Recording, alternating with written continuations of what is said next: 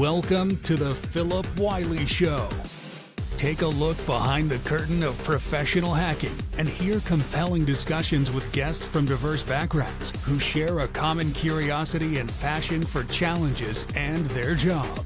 And now, here's your host, offensive security professional, educator, mentor, and author, Phillip Wylie.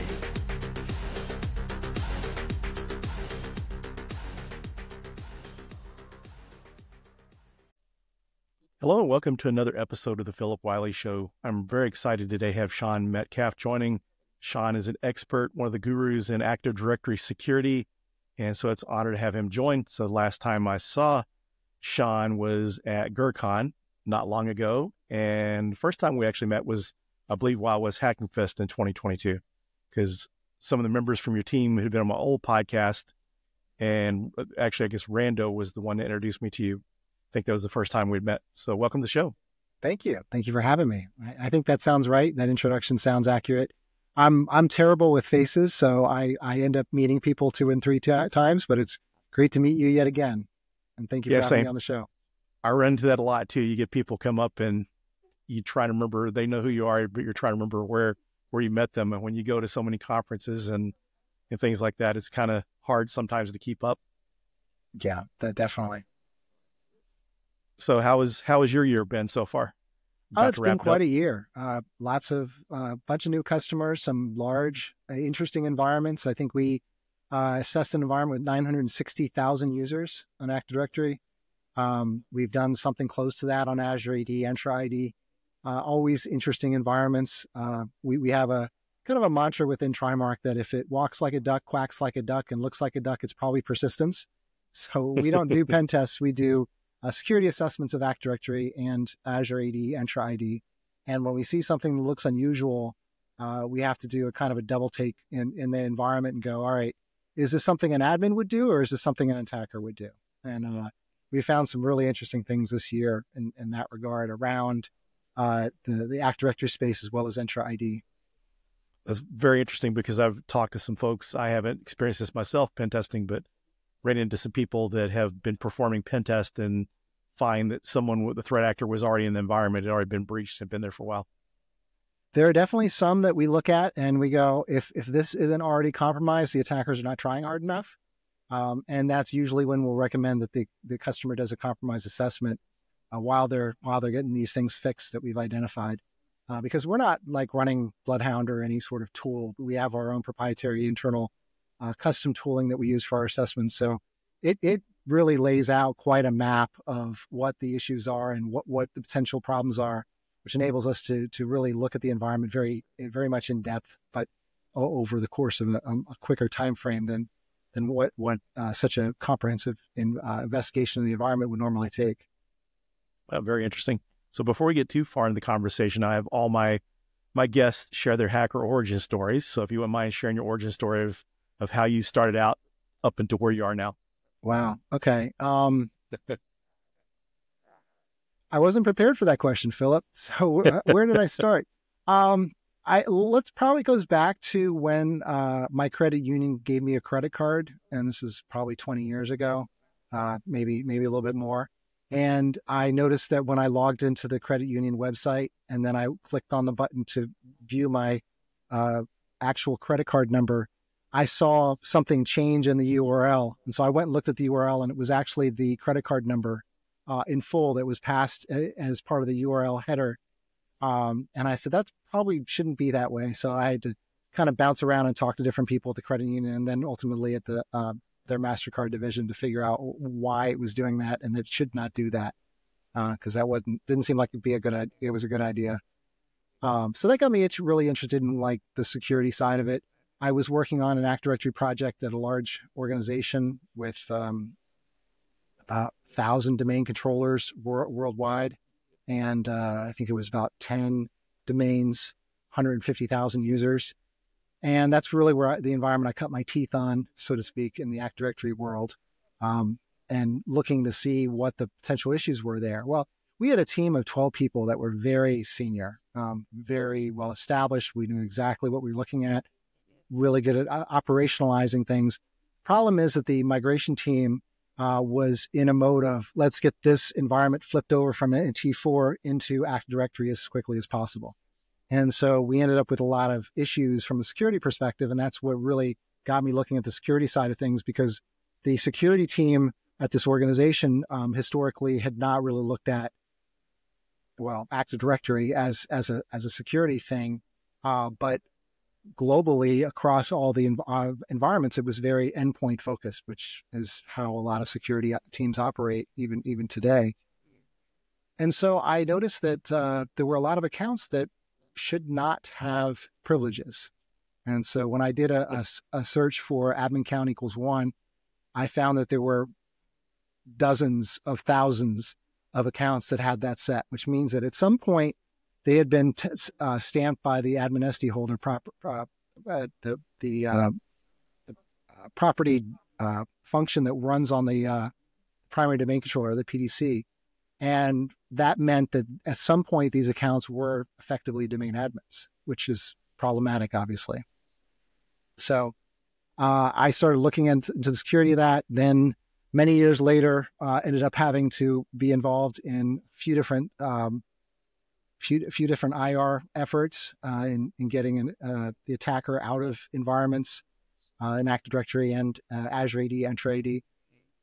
So I would say probably my start came from that beginning, looking at the credit card and seeing that in the URL, to Active Directory getting deployed broadly and very in a large environment without a lot of security being focused on, and then cutting my teeth on again in another way, working against these adversaries that had compromised these environments. And then after that, around that time is when I started adsecurity.org and had started actually putting things out on social media. Very cool. Actually, adsecurity.org is actually how I originally found out about you. Cool. Very cool. Funny story about how I got my handle. So my handle is Pyrotech with a K, number 3. 3 is a lucky number for me, so it had to be 3. And the Pyrotech part of it came from, I picked up the nickname Pyro many years ago for a way that anyone would assume that I did. There was a birthday party, and I was tasked with a grill, which I had not done before. And so it was one of those little portable Weber grills. So we put it on one of those wooden TV tray tables, and I put a towel over the table, and then put the grill on top of that to protect it. And I'm spraying the liquid, ignition liquid onto it, as you do with all of the briquettes there. And then when I lit that sucker, it lit up. I had not realized that it had basically, most of the liquid had drained into the towel. And so the towel itself was containing this, and it had a little bit of a section between the towel and the actual grill unit itself, because it was a portable one, so it was small. And it just like had this nice little flame ball went up. And I didn't lose too many eyebrows, hairs as part of the episode, but Pyro was my nickname since then, and it is stuck. So Pyrotech was an easy way to go when I was setting up my handle on Twitter. Very cool. Yeah, I think most of the folks we've had here have shared their hacker origin stories, but I don't think I've had anyone share their origin of their handle. So that's pretty cool. Yeah. So what kind of got you to focus more on Active Directory?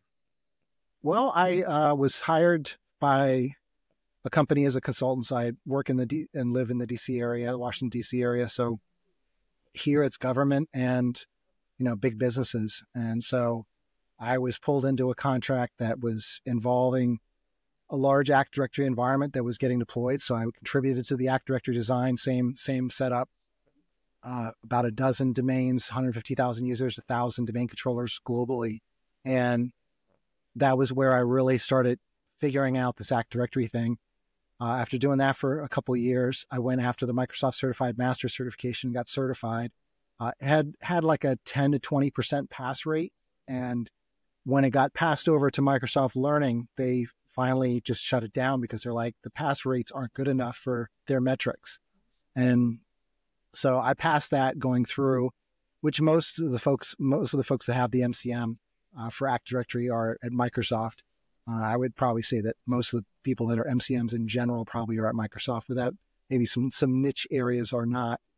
But getting that and then using that certification to help propel my career forward and with a focus on Active Directory security seemed like a good niche at the time.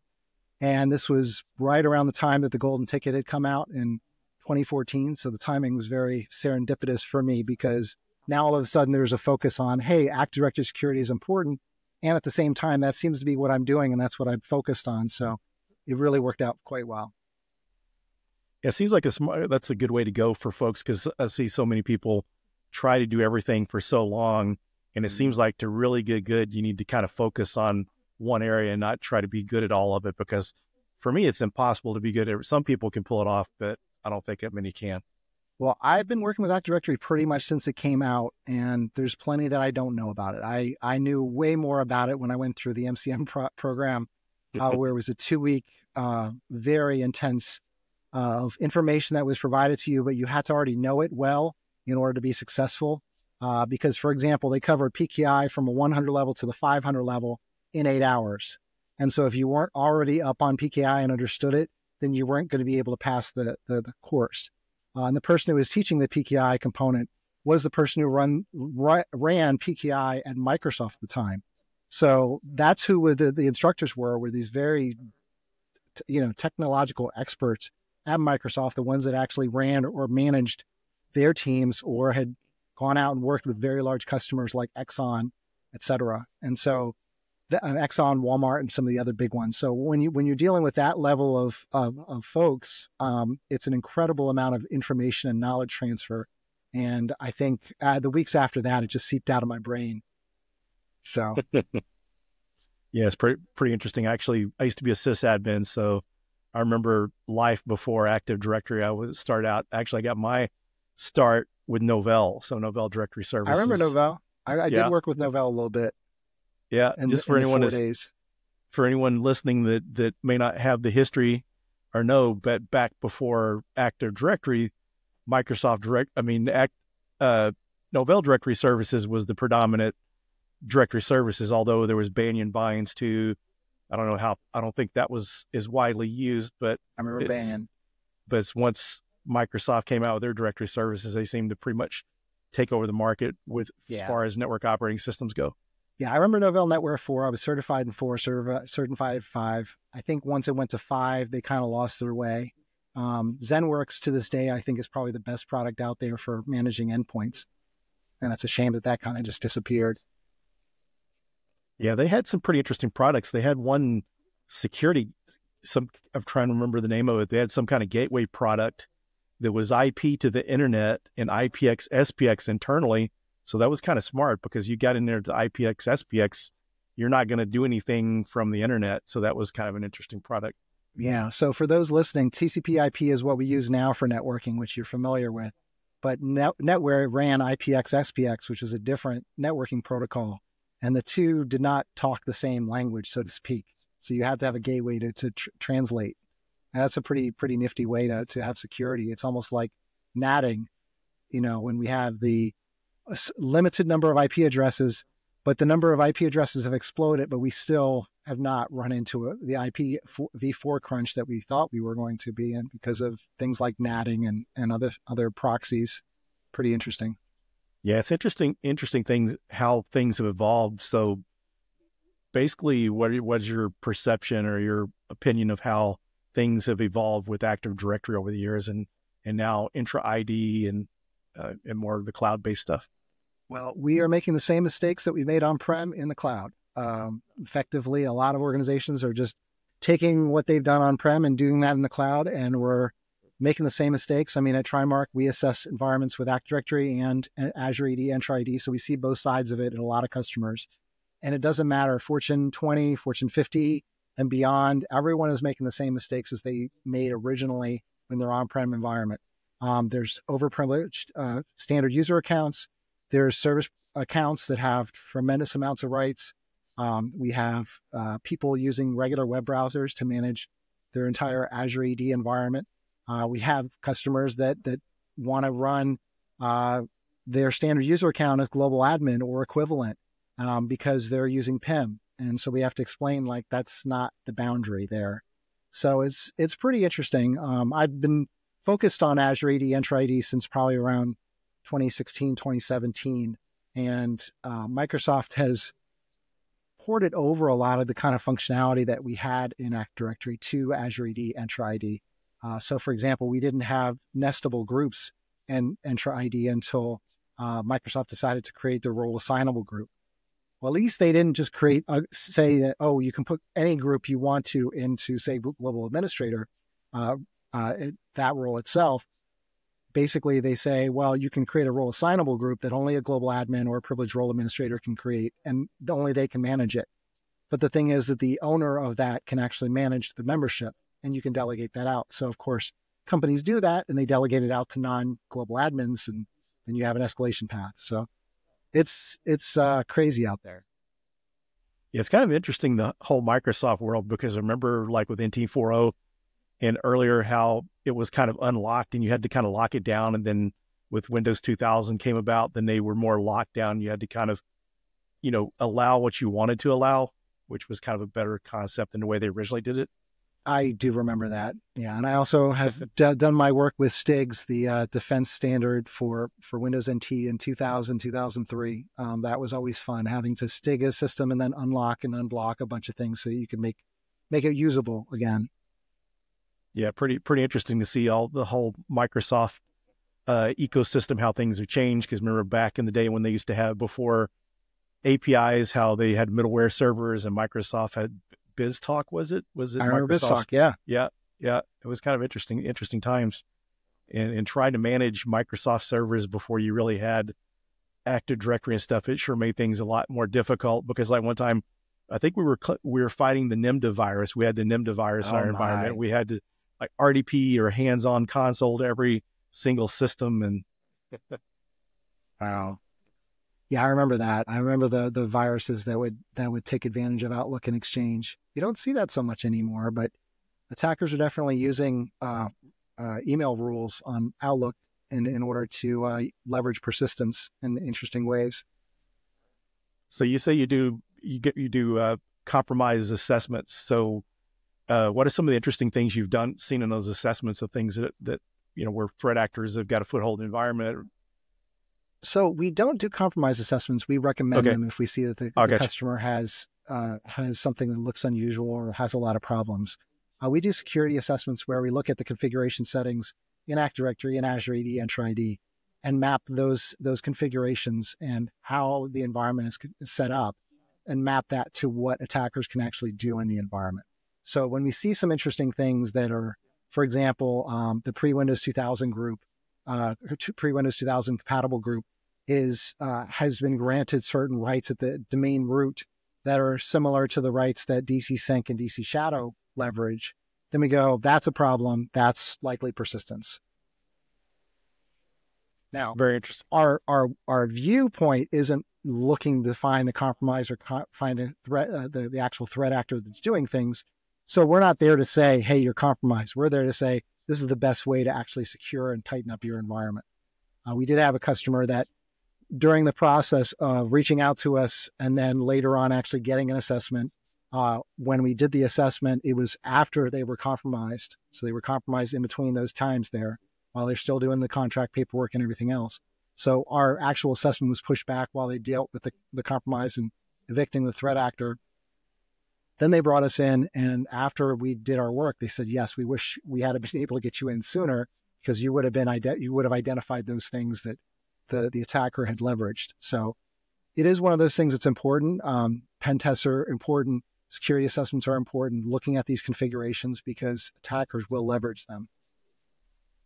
So what's kind of because you mentioned earlier Bloodhound, that you have your own tools and stuff. So what's the advantage of using Trimarc over like using Bloodhound? Oh, you're going to do that to me, huh, Philip? So Andy and Rohan and Will are friends of mine. They're the ones who created Bloodhound. And I'm big fans of the Bloodhound project, the community edition, as well as the Bloodhound Enterprise product, which is a paid edition. They're similar, but different. They're similar in that we're both looking at Active Directory and trying to figure out where the issues are. The Trimarc approach is more from the configuration level. So more of up here, like in the Active Directory cloud, so to speak, at the service level. What they're looking at are those connection points of the different objects, users, computers, groups. If a user on this computer is compromised, where can it go? What can it do?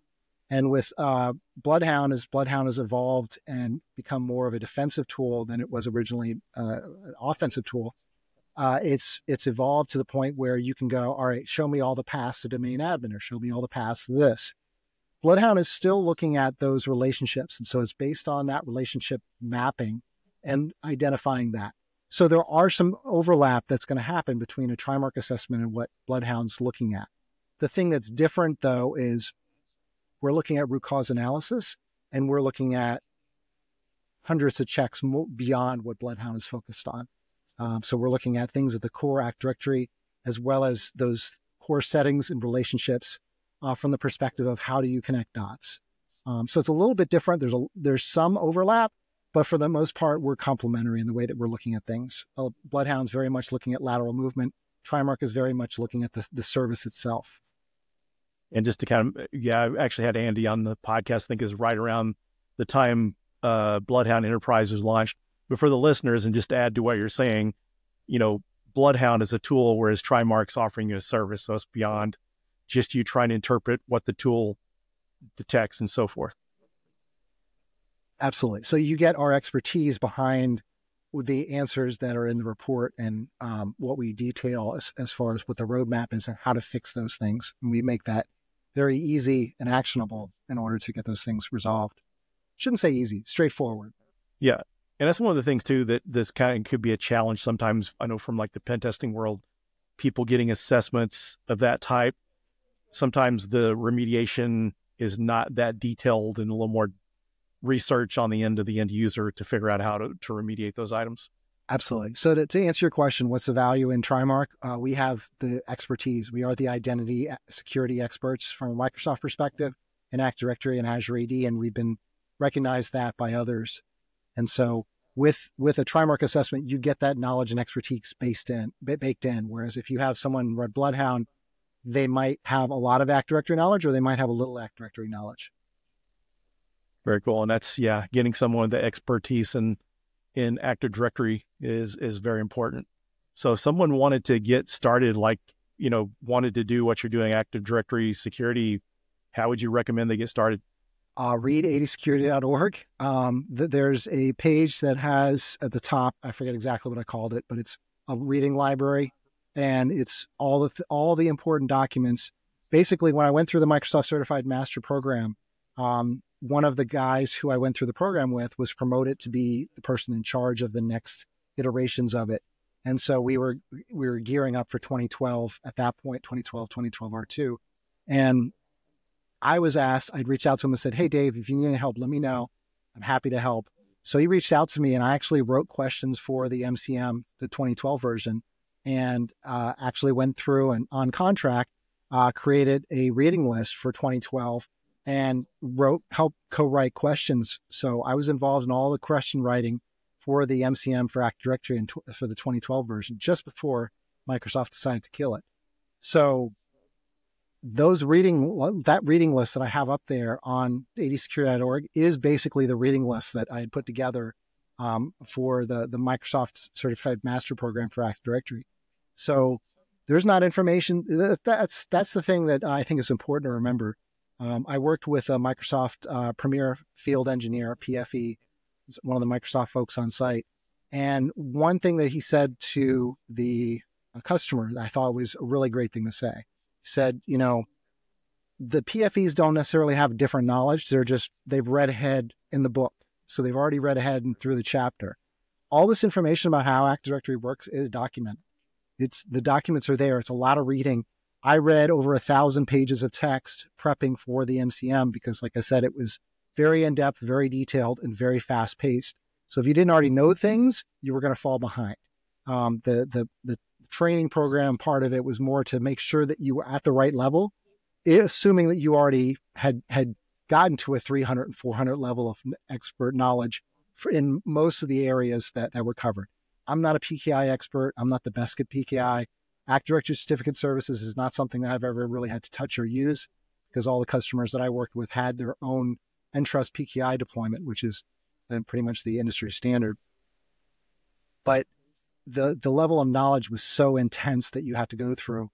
If you want to learn Active Directory, go to adsecurity.org, read all the posts by the SpecterOps folks, and that will get you to probably 80% of what you really need to know and what you need to be looking at from an Active Directory security standpoint. So how important is scripting to this type of work? Scripting or coding? Hey, Philip, you're kind of good at this. Great question. So I would say that it is advantageous for people to understand how to do PowerShell scripting, PowerShell coding, if you're talking about Active Directory as a thing to go after. If you're not going after Active Directory specifically and you're more broadly looking at the environment, looking at how the environment is working, Python is a great tool for that, because there's a lot of tools that are published in Python, especially for folks in InfoSec. I would say that it's important to understand the mechanics of scripting. I wouldn't say that it's necessary or 100% something you have to know, but it will definitely help you out in your career if you're able to take someone else's code and adjust it a little bit and make it so it works better in your environment or does the thing that you need it to do. I challenged myself to learn PowerShell, and at the time we were upgrading domain controllers from 2003 to 2008 R2, and PowerShell was already on the system. And I'm like, well, I have this. I could just use this. So what I did was I created a PowerShell script that would query the information about the existing domain controllers, write it to an XML file, which I had never done before, and then figured out how to then have a second script that would then be the build script. And it would basically take the information from the XML file, all the configurations that are set up for that server, and automatically set those up and then pass it over to DC Promo to promote the server up and have it set up the way it should have been done. So I took a process that was probably 2-3 hours and took that down to maybe 15, 20 minutes. And that was the script that I decided to work on to learn PowerShell. So that was way more than I should have tried at the time, but it enabled me to look at all these different things like, okay, things like time zones. I need to make sure that I have the time zone set correctly on this domain controller. How can I do that through PowerShell? How can I set how can I check for memory? How can I do requirements checks to make sure that the server that's getting built as a domain controller has the correct amount of memory and has the correct configuration, has the right drive letters, and does it have the right amount of space for these drive letters? So it gave me an opportunity. And so from that, I have been telling students that when they want to learn scripting or learn coding, learn whatever involving some sort of programming knowledge, to have a destination. You have to have a destination. You have to have something you want to try out. For example, you could open up PowerShell right now and use PowerShell to figure out which EXEs on your computer are signed by Microsoft. So that's something you can do with PowerShell right now without having to, write a very complex script. But that's something that can be helpful and something that can be useful in a job experience type position as well. So I'm sure that all the scripts you've developed has really probably helped speed up your process a lot, especially when you mentioned something that took 15 minutes to do what would normally take 2 hours. Absolutely. Well, the early version of the Trimarc Active Directory security assessment was built on PowerShell that I wrote. So I basically built a company on my scripting ability, which is not the best. Very cool. Works. It's interesting. It's always interesting to talk to different people and see what people's point of view is on whether you need to know how to script or code compared to those that don't, because I've seen some people that are pretty good that don't really know scripting and coding, but then you see, you mentioned kind of SpecterOps, you look at some of the tools that they've developed over there, and just one of the things I've kind of formed my opinion is if you really want to make it to the next level and be really good, that it's pretty important that you learn some scripting or some coding, because it can kind of take you to the next level. Absolutely. I mean, it's kind of like learning and knowing how to drive a manual transmission, a 5-speed or 6-speed transmission vehicle. It's not that important if you stay in the U.S., but if you go overseas and you're going to rent something, you're probably going to end up with a manual transmission, or you're going to have to pay extra for an automatic. And so it's one of those things that could be very, very useful, could be very helpful in your career, or it could be something that you don't necessarily need to use in your role, the role that you have. But I think that it's one of those things that's nice to have in your toolkit where you understand how it works. But just like using a language, if you're not coding on a regular basis, it's gonna get lost. Jake Hildreth on the Trimarc team has published a couple of tools, actually 3 now. A locksmith for Active Directory certificate services. So it scans through, finds the issues, and then provides the output that you can run and pass to cert util to actually fix the issue. So he did that with Locksmith. He did that with Blue Tuxedo, which looks at DNS within Active Directory. And he most recently with PowerPug, which is a tool to help get people to implement the protected users group in their Active Directory environment. All 3 of those tools are free. All of them are on the Trimarc GitHub, github.com/Trimarc. Very cool. And it's awesome to see organizations like yours that are sharing the tools with the public. Absolutely. One of the key goals that I have with Trimarc is to help out the community as well as to help our customers. Yeah, that's good stuff. And that's one of the things that I really like to see companies like yours that do share with the community and have because some companies don't have the budget for some of those things. So it's great to do that and inspire others as well. Yeah. Especially these days. Yeah. We actually published a free PowerShell tool that could help companies perform their own security review of Active Directory in 2020. That summer of 2020, when ransomware was really starting to run rampant, we published a PowerShell script on how to check these things in a full article, which is probably about 8 to 10 pages. And then in the past couple of years, we also did a webcast called Improve Your Active Directory Security More Quickly in Your Environment. So the quick wins that people can work through. And then Jim Sikora on the team published a white paper that can be downloaded from hub.trimarcsecurity.com for free. And we don't do any, there's no registration required or anything like that for it either. That's nice. You don't see that very often nowadays because it makes you think to conferences too, like the day after conference is unsubscribe day, because then you get hit up by all the vendors. And it's kind of funny working on the vendor side when you see some of the list for the events that companies are hosting and you see the people that use the burner email addresses. Oh yeah. Yeah. Plus addressing is nice, but it's obvious. Yeah, it's always kind of funny. Some of the marketing folks don't understand, don't see it or whatever, but it's kind of funny to see all the burner addresses out there. So, yeah. Well, we do regular webcasts. We just did a webcast last week on Active Directory security, the deep dive into Active Directory security elements around the actual security descriptors, so the permissions that are put on objects in Active Directory and how that works and how to unpack all of that. And so obviously you registered to join it, but we don't put anyone's information into a big thing, or it doesn't get shared with anyone else. It's just used in case they want us to reach out to them through our email newsletter, or they're interested in hearing about what we do. Other than that, we don't care. Like our perspective is that if someone's interested in what we're doing, then they're going to say that they're interested, and then therefore we can tell them about what we do. But we don't have any need or desire to chase after people who really just wanted to get that bit of content. And that's why we don't require registrations for the white papers that we have on the website that are free. Yeah, that's great, because I've seen companies too that will put up videos and you have to register, and the videos could be years old. And at some point you just kind of need to remove it from the paywall or the registration wall. That way it's just freely available, because sometimes you got content out there that could bring, visibility to your brand. And if you constantly have it locked and people have to register for it, it's not going to be as utilized. And I have no problem with registration, but just put a little box there saying, I'm not interested, or something like that. Yes. And then that way they can go, I'm not interested in getting a follow-up.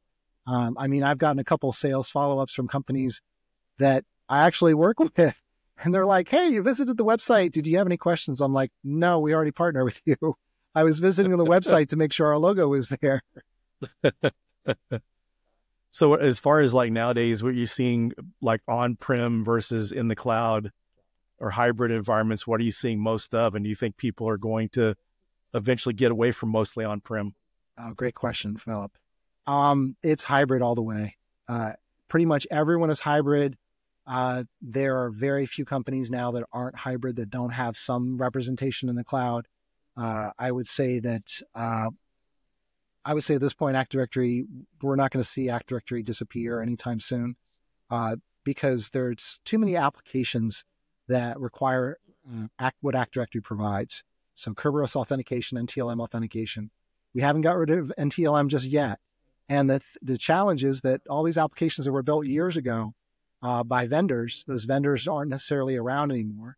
And it costs money to then go through and figure out how to repackage those applications so that they can work in a cloud-enabled world, such as through federation or, some sort of web authentication. It's just not something that's easily portable today. Now there are app proxies through, say, Microsoft or Okta or what have you, but those are going to cost money just like anything else is. So there's some ways around it, but I think a lot of companies are going to be in hybrid for a while. And unfortunately, a number of those were thinking they were going to go from on-prem AD to Azure AD because they both have AD in the name, and it's just not simple like that. Yeah, at least one of the nice things about having some cloud instance is the fact with business continuity and disaster recovery. Because, back in the day when everyone had everything at one location, I used to work for a mortgage company. We had to do our annual disaster recovery exercises, and kind of starting out, we really didn't have any disaster recovery planned, and we really didn't, hadn't really tested any of the tapes to see if we could actually recover from a disaster. Tapes, yes. Yeah. Yeah, it's kind of crazy. I worked for this mortgage company, and I don't know if you ever know much about mortgage industry, but we used to have this system called FileNet. It was like these big magnetic discs. I mean, they were gigantic, and they would store like mortgage data on it. So, so kind of crazy, and thinking of all the way having to use the tapes and stuff for backups before and all that. Yeah, well, I don't think Active Directory is going anywhere because the companies that have the resources to actually move away from it have too many dependencies on Active Directory, and the ones that don't have all these dependencies are too small and don't have the resources to then go ahead and make that shift over. So, as far as other type of services, if you want to kind of detail what all kind of services you offer? Sure, absolutely. So we perform an Active Directory security assessment, which is a very comprehensive, in-depth assessment at Active Directory. There's a number of things that we do that are fairly unique in that because of our knowledge and experience. We go through and manually look at certain elements of the Active Directory security configuration, as well as having our tool go through and scan through it. We have subject matter experts that review the reports, so that ensures that it's not just a report done by one person and the quality of the report is defined by that one person, but the quality of our reporting is defined by the process. And that's our tool, our people, and our process, such as our subject matter SME review, our subject matter expert review. On the Azure AD, Entra ID side, probably the most interesting thing that we do there is we've identified the highly powerful roles and Entra ID and categorize those into what we call levels. Levels are similar to Microsoft's tiering model. So level 0 is like a tier 0. We did the same thing with application permissions. So that way, when we're talking about what's going on in the environment, what needs to get fixed, we can say, here, this is a level 0 role or a level 0 application permission. So you really need to be careful about what sort of rights that has and who has access to that. And we point out how an attacker could actually take advantage of that configuration.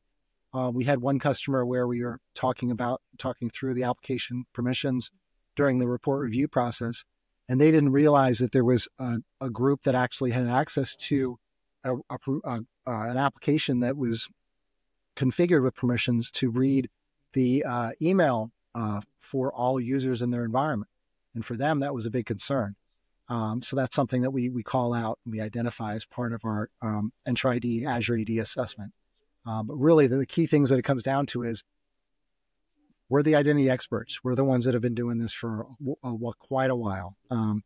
Trimarc's been around for over 8 years. We hire some of the best talent around that have a decade or more of experience in Microsoft identity space. And we're looking at this and we're not just saying, hey, fix this one thing and everything else is solved. Like get rid of NTLM and everything else is solved. It's not like that.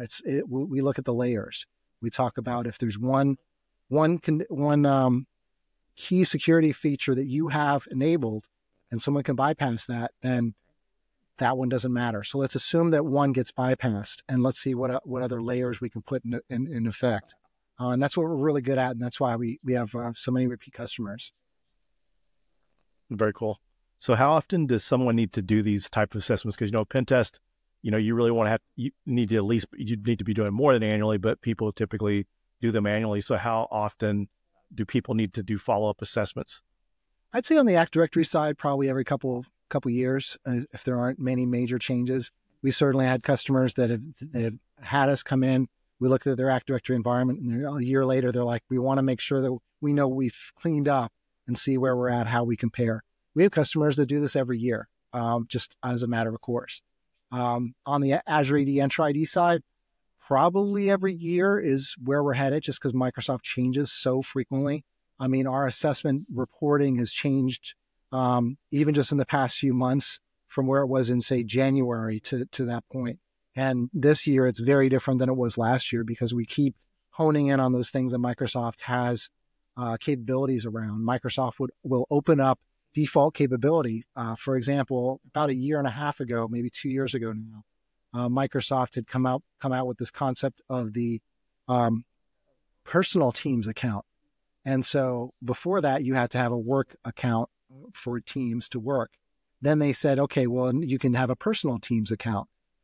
But the problem is that they opted every corporate entity into being able to have communication from these personal accounts into their work Teams accounts, which means that all of that security that all these companies have built up around email, and that being kind of the front door into users' environments, was bypassed because now a regular personal Teams account could connect in. And there's been a number of issues around things that Microsoft has turned on by default in the actual Azure AD Entra ID environment. And that's something we look at, and we provide that recommendation to our customers. Very cool. So we're getting down towards the end of the episode. Is there anything you'd like to share before we close it out? Just that we have a new product that is really cool called Vision, Trimarc Vision for Active Directory.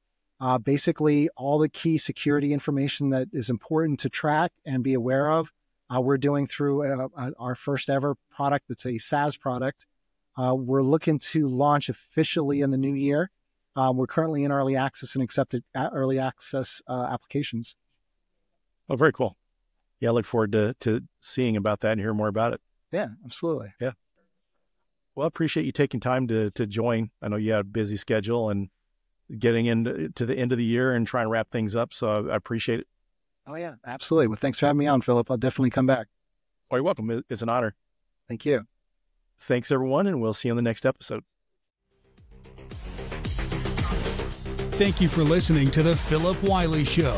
Make sure you subscribe so you don't miss any future episodes. In the meantime, to learn more about Phillip, go to thehackermaker.com and connect with him on LinkedIn and Twitter @Phillip Wylie. Until next time.